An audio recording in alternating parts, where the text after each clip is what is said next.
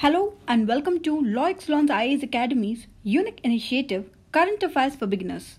Dear students, due to some reasons, we failed to deliver you the videos of 19th, 21st, 22nd and 23rd January. But we'll make sure that all the important topics that have appeared in these 4 days Hindu newspaper by covering them in our further videos. Now let's start our today's session. These are all the topics that we are going to cover in our today's video. First we'll see hearing on CBI chief appointment process today. This article comes under GS paper 2 under the topic of polity. And here the subtopic is appointment to various constitutional posts, powers, functions and responsibilities of various constitutional bodies, statutory, regulatory and various quasi-judicial bodies. From this article, now we are going to see about the appointment process for appointing the CBI chief. The appointment process of CBI director has seen several changes over the years. Currently, the appointment is carried out as per the Lokpal Act of 2014 by a committee that is headed by the Prime Minister. We know that CBI is headed by a director who is an IPS officer of the rank of Director General of Police. The appointment process of the CBI chief has gone through several changes over the years. Before Lokpal Act was enacted in 2014, the appointment was made on the basis of Delhi Special Police Establishment Act of 1946. This act was revised in 2003 based on the Supreme Court's recommendation in order to make the appointment process of the agency's director transparent. Under this Delhi Special Police Establishment Act, the central government has formed a commission that was headed by the Chief Vigilance Commissioner. This committee had members from CVC, that is the Central Vigilance Commission, secretaries from Home Ministry, Ministry of Personnel and Public Grievances. This committee will send its recommendations to the central government, which will then appoint the CBI director. However, after the Lokpal Act came into force in 2014, the appointment process has underwent a change. The Lokpal Act of 2014 has provided for an empowered committee for the appointment of the CBI chief. This committee was headed by the Prime Minister and it has the leader of opposition as its member. It also has the Chief Justice of India or a Supreme Court judge, whoever is recommended by the Chief Justice of India as its member. The process of appointing this CBI director will begin in the Home Ministry, which prepares the list of IPS officers eligible for the post, and this list will be sent to the Department of Personnel and Training. This Department of Personnel and Training will prepare the final list based on seniority, integrity and experience in the investigation of anti-corruption cases. This list will then go to the committee that is headed by the Prime Minister, based on whose recommendations the government will appoint the director of CBI. The next article is Cabinet decides to strengthen Northeast Autonomous Councils. This article comes under GS paper 2 under the topic of Indian Constitutions. The subtopic is historical underpinnings, evolution, features, amendments, significant provisions and the basic structure. In this article, from the prelims point of view, we are going to see about the 6th schedule of the Constitution. The Constitution of India has made special provisions for the administration of tribal dominated areas in 4 states. They are Assam, Meghalaya, Tripura and Mizoram. As per Article 244 and 6th schedule of the Indian Constitution, these areas are called as tribal areas, which are different from the scheduled areas that come under 5th schedule of the Constitution. The major differences are, though both the areas under 5th schedule and the 6th schedule have dominance of tribal people, Constitution calls them with different names. That is scheduled area under 5th schedule while tribal areas under 6th schedule. The executive powers of the Union will extend into these 5th schedule with respect to their administration here. Whereas the 6th schedule areas will remain within the executive authority of the state. And this 5th schedule has provided for the creation of Tribal Advisory Council, whereas the 6th schedule provides for district councils and regional councils with certain judicial, legislative and financial powers. Now let us see about this autonomous districts and autonomous regions.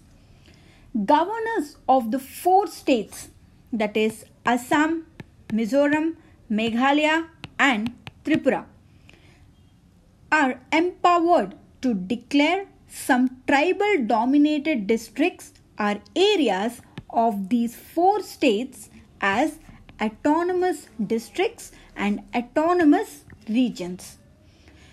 In order to do this, there is no need of a separate legislation. There is no need of passing any law. The governor also has a power to reorganize these areas. That means he can include any other area or exclude any area, increase, decrease, diminish these areas, or unite 2 districts or alter the names and boundaries of these autonomous districts and regions. Now let us see the creation of these district councils and regional councils. Article 244 provides for the creation of this autonomous district councils, whereas Article 275 provides for the creation of regional councils. Currently, these are the 10 district councils in Meghalaya, Mizoram, Tripura and Assam. Then, what is the advantage of including these states or these areas in the 6th schedule?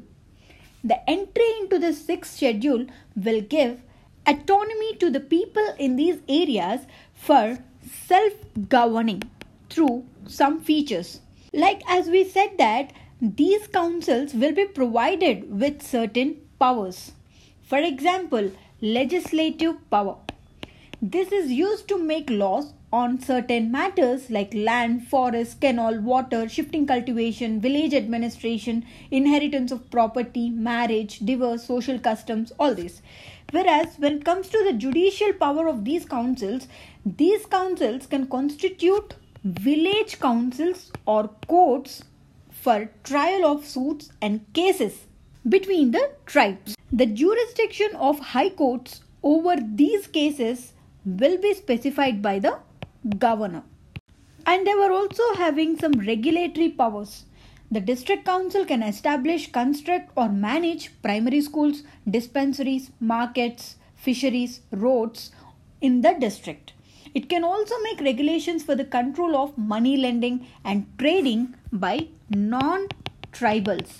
But all these regulations require the assent of governor. And next, the financial powers. The district and regional councils were empowered to levy and collect land revenue, and they were also empowered to impose some specified taxes.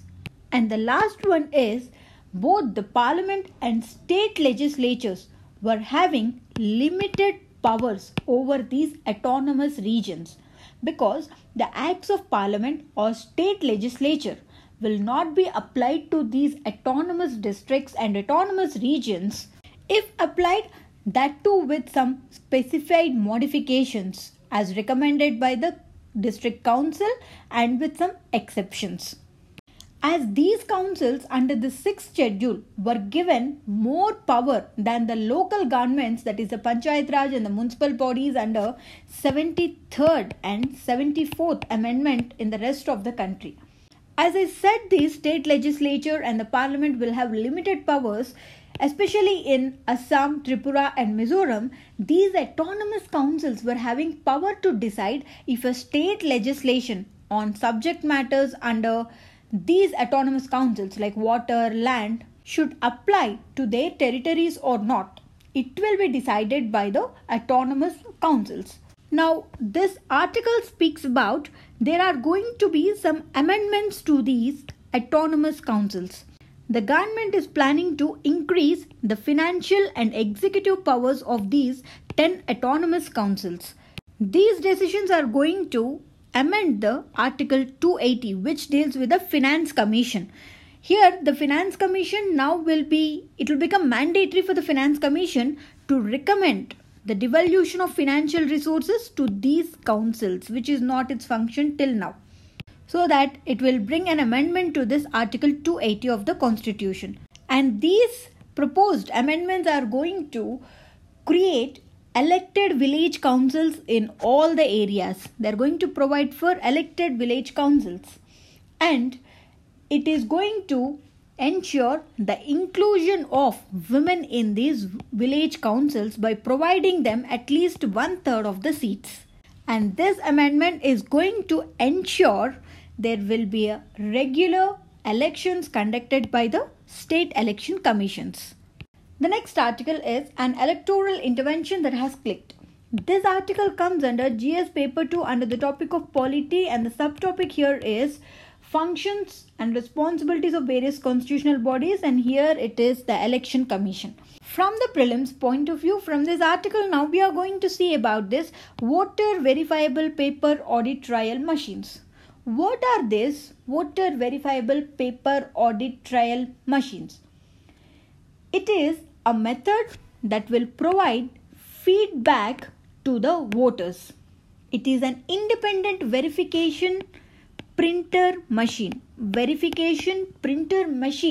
And it is attached to the electronic voting machines so that it will allow the voters to verify if their vote has gone to the intended candidate. How do these machines work? When a voter presses a button in the electronic voting machine, a paper slip will be printed through this voter verifiable paper audit trial machine. This slip will contain the poll symbol and name of the candidate, and it will allow the voter to verify whether his or her vote has gone to their choice. After being visible to the voter from a glass case for 7 seconds, the ballot slip will cut and will be dropped into the drop box in this machine, and a beep will be heard. These machines can be accessed by polling officers only. If we say what is the significance of these machines, the usage of these machines by the election commission is expected to ensure free and fair election, because as these machines are regarded as an independent verification system, because they will allow the voter to verify that their votes are casted correctly, and it will detect possible election fraud or malfunction, and it will provide a means to audit the stored electronic results. The next article is a reckless experiment. This article comes under GS paper 3 under the topic of science and technology. From this article, now we are going to see about a concept known as gene editing and what is this CRISPR-Cas9 editing system. Gene editing, or also known as genome editing, it is a way of making specific changes to the DNA of a cell or an organism. An enzyme which is known as engineered nucleases or molecular scissors, this enzyme will cut the DNA at specific sequence, and when this is repaired by the cell, a change or edit is made to that sequence. So to put it simply, it is nothing but editing the sequence or changing the sequence of DNA. As we said that it uses some tool to cut the DNA, this CRISPR-Cas9 is one of the gene editing tool. This CRISPR-Cas9 tool can remove, add or alter the DNA sequence in the genome of higher organisms. This tool will help us to target the exact genomic location, and it will help us to potentially repair the broken gene. Here the name says CRISPR-Cas9. This Cas9, which means CRISPR associated protein 9. This is the enzyme which is used to cut this DNA. This tool in this CRISPR will scan the genome. That means it will look for the right location where it has to be cut, followed by which it will use its Cas9 protein, an enzyme that is as molecular scissors, to cut that DNA. When this Cas9 cuts the target sequence, the repair to that sequence will be done by replacing the original sequence with an altered version.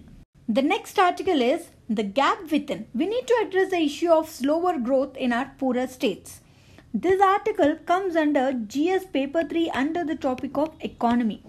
From this article, now we are going to see about what is meant by this Fiscal Responsibility and Budget Management Act.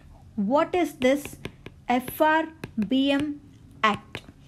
It is the fiscal sector legislation. It is a law that was enacted by the Government of India in 2003 in order to ensure fiscal discipline for the center by setting some targets.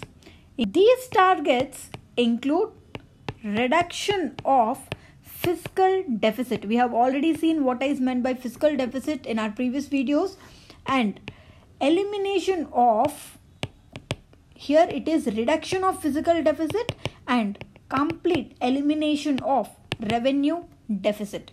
It is a legal step to ensure fiscal discipline and consolidation in the country. Now let us see what made it necessary for the government to enact this FRBM Act in 2003. One is rise in government borrowings and government debts. These things have eroded the financial health of the government. There is a high revenue deficit because there is higher expenditure on subsidies, salaries, defense, etc., which compelled the government to make huge borrowings from early 90s onwards. With inadequate revenues, government has resorted to this high level borrowing. These borrowings have again produced higher interest payments. Because they have borrowed, they have to pay the interest.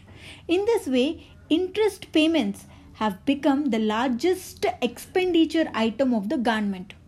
To address this financial weakness in its budget, the government has taken some serious deficit cut targets by introducing a law in the form of this FRBM Act.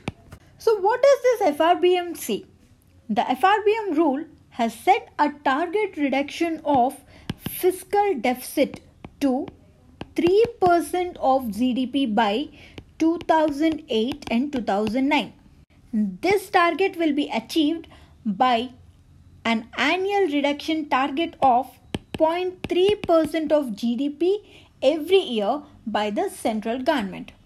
Similarly, revenue deficit has to be reduced by 0.5% of the GDP per year, making sure there will be a complete elimination by 2008-9. That means it said that these targets has to be achieved in a phased manner. These targets were reset and the budget 2016 and 17 has aimed to realize the 3% fiscal deficit target by March 2018. The targets that were set under this act were postponed several times. In 2016, the government has set up a committee under N.K. Singh to review this act. The government believed that the targets were too rigid and the committee has recommended that the government should target a fiscal deficit of 3% of the GDP in the years up to March 31st, 2020 and cut it to 2.8% in 2020-21 financial year and to 2.5% by 2023. In budget 2017, the fiscal deficit target of 3% of GDP was chosen as a target of 3.2%, citing the N.K. Singh Committee report. Whereas in the budget of 2018, the government didn't meet its fiscal deficit target of 3.2% due to several reasons like low GST collections and rise in oil prices and some other reasons. The next article is moving away from 1%. This article comes under GS paper 2 under the topic of governance, and here the subtopic is issues related to health. From this article, we are going to see about a scheme known as Pradhan Mantri Jan Arogya Yojana. Under the ambit of Ayushman Bharat, this is one scheme, that is Pradhan Mantri Jan Arogya Yojana. It aimed to reduce the financial burden on poor and vulnerable groups due to the health expenditure, out-of-pocket expenditure by the poor. So to address that, this program, Pradhan Mantri Jan Arogya Yojana, will provide financial protection to 10.74 crore poor, deprived rural families and identified occupational categories of urban worker families according to the socio-economic caste census data, and it will provide a benefit cover of 5 lakh rupees per family per year on a family floater basis. That means this entire limit can be utilized by any person of the family. This program will cover the medical and hospitalization expenses for almost all secondary and tertiary care procedures. This is going to cover only secondary and tertiary care hospitalization but not the primary care. This will be addressed by health and wellness centers because this Ayushman Bharat has two components. One is health and wellness center which will focus on primary health care, and the other one is Pradhan Mantri Jan Arogya Yojana which will focus on secondary and tertiary hospitalization. And the beneficiaries of this scheme will be identified based on the socio-economic caste census data. Under this program, in order to ensure that nobody is left out, especially the girl child, women, children and the elderly, there is no cap on the family size and age in this mission. There is no age limit to acquire the benefits under this scheme, and there is no limitation on the family size.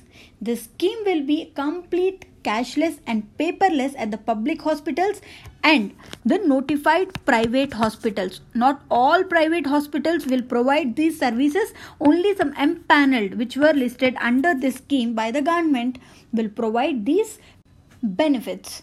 And the beneficiaries need not pay any charges for the hospitalization expenses. The benefits will also include pre-hospitalization and post-hospitalization expenses. And when this scheme is fully implemented according to the targets, this program will become the world's largest government-funded health protection mission. The next article is Monkey Fever Case Confirmed in Wayanad. This article comes under GS Paper 3 under the topic of Science. From this article, now we are going to see about this Kazanur Forest Disease, KFD. The other name of this is monkey fever. This disease will get transmitted to humans after a tick bite. Here the vectors of this disease are ticks. These tick bite or contact with an infected animal, most importantly a sick or recently dead monkey, will transmit this disease. And this is not a person-to-person transmitted disease. Large animals such as goats, cows and sheep, though they are infected with this KFD, they play a very limited role in the transmission of this disease. These animals will provide blood meals for ticks, and it is possible for the infected animals to infect other ticks, but transmission of this virus to humans from these large animals is rare, and even this person to person transmission of this virus is not described. This disease is caused by a KFD virus, which belongs to a viral family that is responsible for yellow fever and dengue. The main hosts, the common hosts for this virus are rodents, shrews and monkeys. They are the common hosts for this virus after being bitten by an infected tick. We can see here some of the symptoms. Here it will cause fever, headache, muscle pain, vomiting, gastrointestinal symptoms and bleeding. There is no specific treatment for this virus, but early hospitalization and supportive therapy is important. We can prevent the spread of this virus through vaccination. Moreover, additional preventive measures like using insect repellents and wearing protective clothes in areas where these ticks are endemic can prevent us from this disease.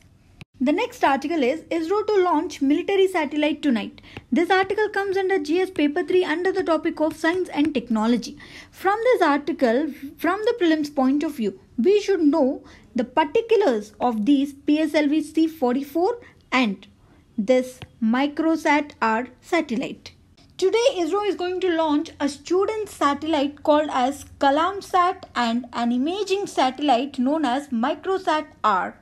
Using this PSLV C-44 launch vehicle, this vehicle will lift the satellites from Satish Dhawan Space Center of Sriharikota. The details about the configuration of this PSLV C-44 were given here in detail.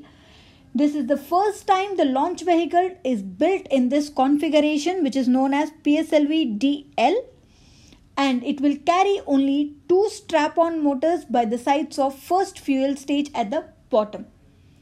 One of the specialities of this launch will be the configuration of this rocket. After parking the satellites in the intended orbits, the 4th stage of the rocket will be taken to a circular orbit in the space for carrying out certain experiments by the scientists. Normally, the 4th stage is kept deserted in space after injection of the satellites. This time, it will be kept live for carrying out some innovative studies. The next article is Cabinet gives nod to set up GST Appellate Tribunal. This article comes under GS Paper 3 under the topic of Economy. From this article, now we are going to see about this GST Appellate Tribunal. GST-AT. The chapter 18 of the Central GST Goods and Service Tax Act has a provision for the appeal and review mechanism. This has a provision for appeal and review mechanism in order to resolve the disputes under this GST regime.